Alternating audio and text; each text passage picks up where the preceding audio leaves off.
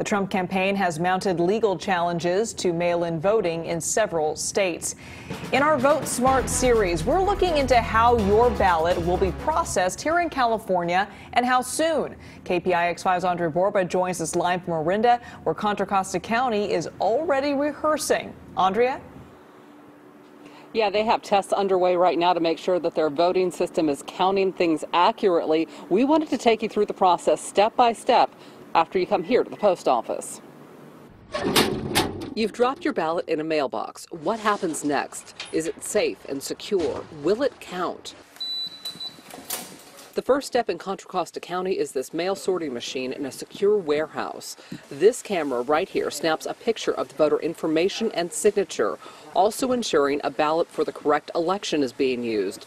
The ballots are gathered every day from the post office and 37 drop boxes around the county. Our automated system will take the picture of their signature that we just created, and they will display it with the signature on the voter's voter registration record, one over the other, and a human being makes a comparison. That signature comparison and ballot check can happen as soon as the registrar receives it, and 99% of the ballots are approved. Per state law, on October 19th, 2 weeks before the election, the office can start opening and handling ballots. Right now, Contra Costa County is doing a 30,000 ballot test on their 4 high-speed ballot scanning machines.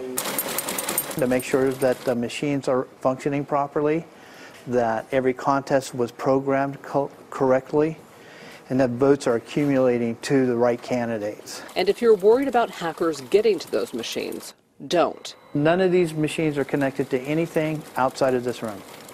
It's a closed network. Scanning will begin October 27th in Contra Costa County, and results are transferred via thumb drive to upload into the system Election Day in a room just steps away. We have inventory controls on those thumb drives. Only certain thumb drives can be used, and it's used one time, and then the next time it's another thumb drive. Scott Konopasek, the assistant registrar in Contra Costa County, says your ballot and vote are safe. It's not real sexy security, but it's effective security.